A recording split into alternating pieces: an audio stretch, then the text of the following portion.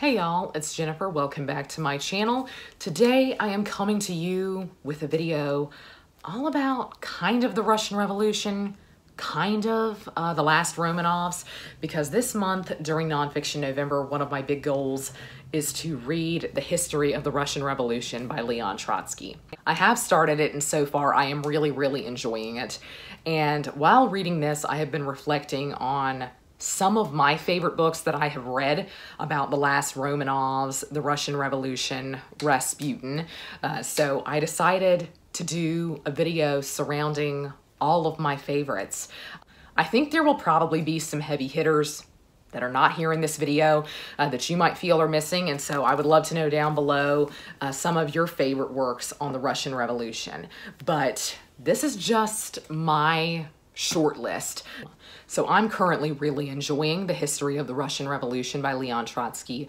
It's very well written, and I think it's a really easy one to read, weirdly enough. It's just the size that really gets me. But talking about the Russian Revolution and going into this book, I always feel as though I need a bit of a refresher course on certain periods of history when I am getting back into reading about them for the first time in a long time, and particularly with this book. Because it is written by Trotsky, and Trotsky is one that I have forgotten quite a bit about if I ever knew it. So one thing I would suggest if you were looking to get into the Russian Revolution, the fall of the Romanovs, etc., I think the very short introductions by Oxford are pretty great. Short history by Oxford is a really valuable tool when you are just getting into a certain historical period or a historical event like the Russian Revolution. And so their short history of the Russian Revolution is by S.A. Smith. So this is one that I was assigned in university because I took a course on Russia in the 20th century. And so it was Russia from 1900 to 1999. And it was really fascinating. And this was the one that was really assigned to us for the Russian Revolution, which I was kind of disappointed by. It seems like at the time I really wanted a more detail-oriented work to dig into, but the Russian Revolution is so vast, so many things happened, there are so many really important players that you kind of have to keep up with. I think this is a really valuable one, and I think it gives you enough detail without feeling like you're going through these things in rapid succession. You're not getting any breathing room. I think it gives you enough detail about things.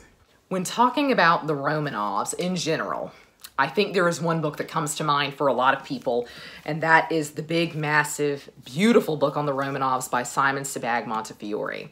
And I love this book.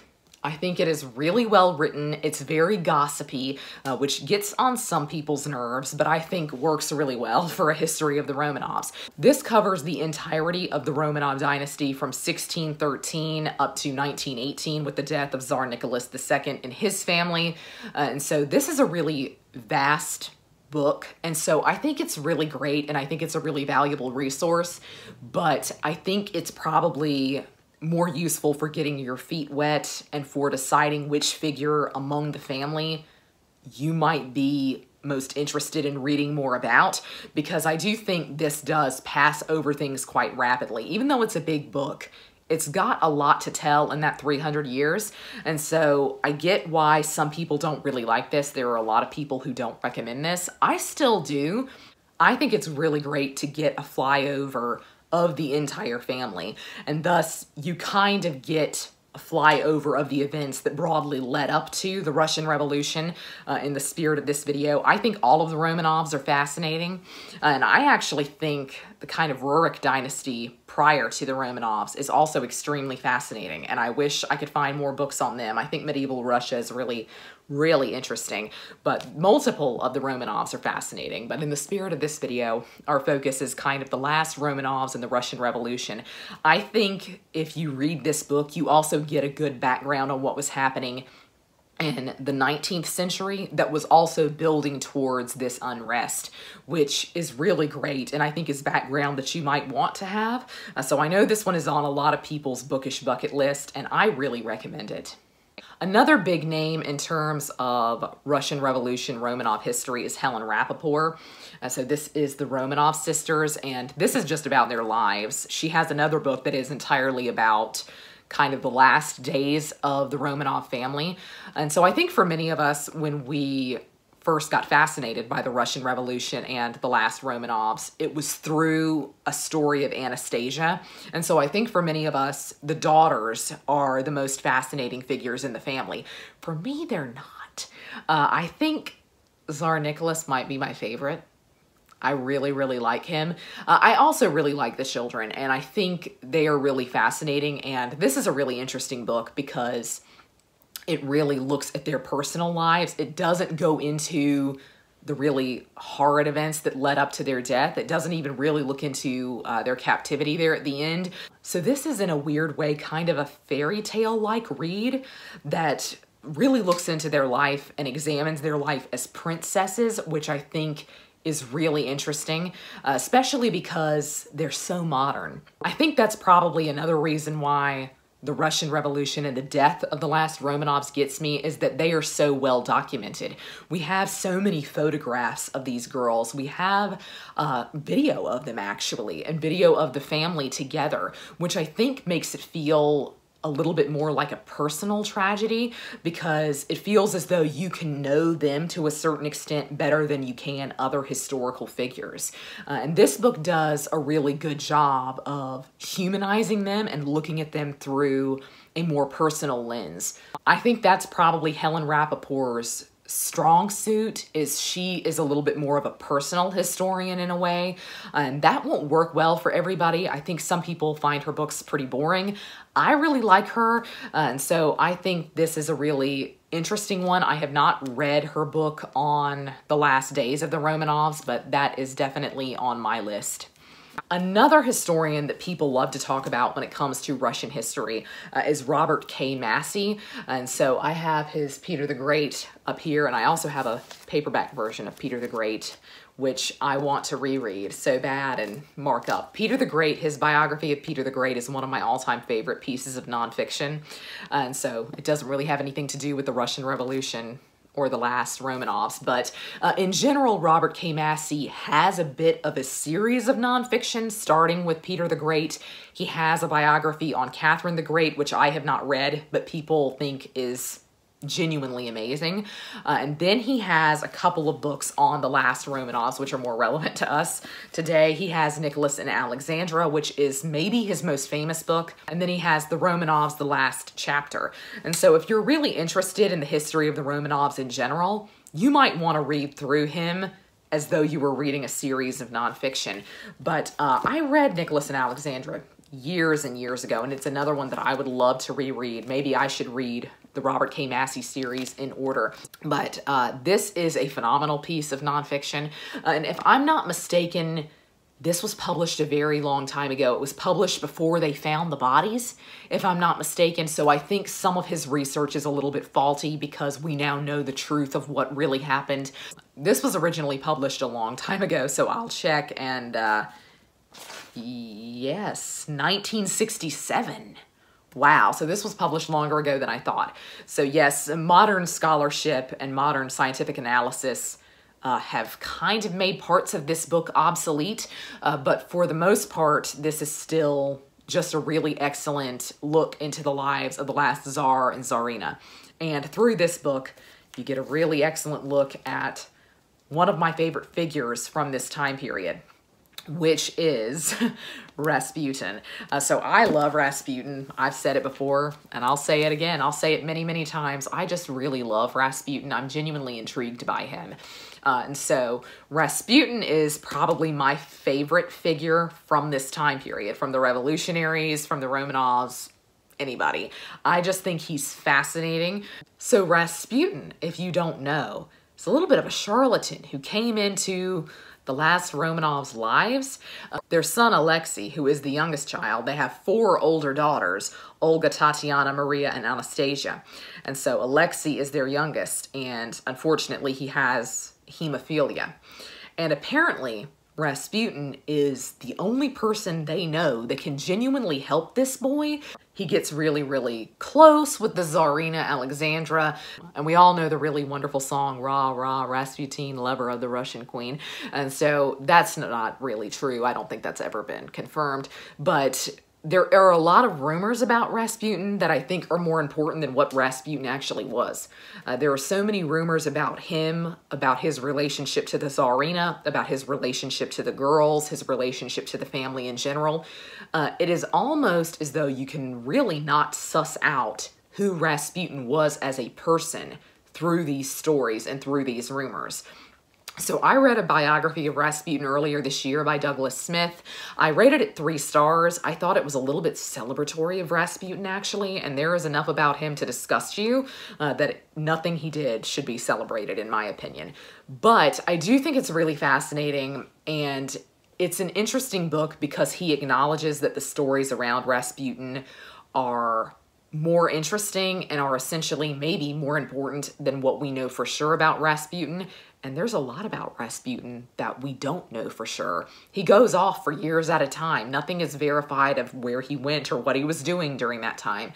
So he's just a really enigmatic figure. He apparently drove women mad. And when you see a picture of him, which I think you can see on the cover of the book, you're kind of alarmed by that because he kind of looks as though he's staring into your soul in all of the photographs of him, which must have been what was his attractive quality, actually, because it does feel as though he's kind of looking at you. He's really seeing you, even from a photograph. And so apparently I would imagine his gaze in real life was quite a thing to behold. And so maybe that's what made him so attractive to the women of the court and everything. But he's a really fascinating figure. And if you've never heard anything about Rasputin, oh my gosh, look up his Wikipedia page. It's a wild ride from start to finish. It took so much to kill him. But that's one of the books of Rasputin that I've read. One that I have not read but is constantly recommended when you talk about Rasputin is the Rasputin File. And so this was written, I think, around 2000 when information was released by Russia and files were released to the public that included information about Rasputin and included personal documents by him that I think changed a lot of our perceptions of Rasputin. So a lot of that is put into this book, and I'm really fascinated by this. So this is one that I should definitely probably try and get my hands on because I just think Rasputin is endlessly fascinating. I know I'm missing a big gap with actually more formal histories of the Russian Revolution, but I'm genuinely a little bit more interested in the last Romanovs and their family and their personal dealings than I am specifically with the revolution. And so I think the short history and I think this kind of comprehensive nonfiction by Trotsky will do me a lot of good in that regard. I haven't read much modern scholarship on the October Revolution, the February Revolution, although I was paying attention a lot to that a couple of years ago when it was the 100th anniversary and a lot of interesting scholarship came out. But the last thing that I want to recommend are all of these primary sources that you can get your hands on. So we also studied this in my Russian history class, and I just think this is fascinating. This is another element that I think adds to continued fascination and interest in the last Romanovs and the Russian Revolution is that, like I said earlier, it was a very well-documented time period, not just in terms of photographs and video, but most of the members of the court at this time kept diaries that you can read. And so one of the ones that we read was kept by a nurse or a maid that worked for the Romanov family when the children were very young. The year 1905 sticks in my head because that is when kind of Bloody Sunday was happening after the Russo-Japanese War, and I think she recorded what happened during that actually. But she records such interesting information about the rooms that the children lived in, the children themselves, and specifically what sticks out to me and what I remember most vividly is that she writes about them receiving their Fabergé eggs every year, which is just genuinely amazing to me. The Fabergé eggs have always intrigued me, but that's a really interesting one. The girls also kept diaries. Olga and Maria, I know for a fact, did, as did Tsar Nicholas II. And so these are really interesting things to read, and I think are really heartbreaking to read in parts, but they definitely recorded what was going on during World War I, the opening engagements of the revolution. So I just think it's really amazing that not only can we learn about these people, but we can read their personal writings. And as with all diaries, parts of them are extremely boring. And so that is something to keep in mind when you go into reading anyone's diary.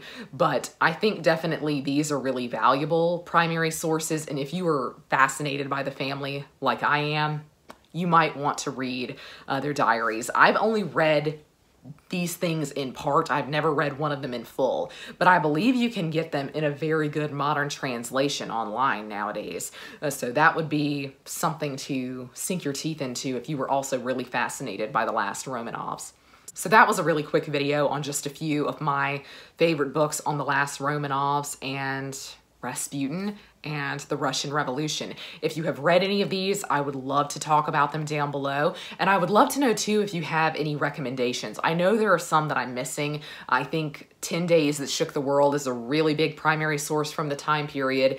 And there are a lot of really excellent other books set during this time that I have not yet read. But this is something that is a source of endless fascination for me. And I am known in my friend group in real life as kind of a Romanov fanatic. A friend of mine will literally text me anytime she sees anything about the Romanovs or about Rasputin in particular. She will send me a text and tell me that she's found a new book or she learned something about Rasputin, which I think is funny that that's my reputation in real life. But that's going to be all for me today. I hope you're all having a great week. Happy reading. Goodbye.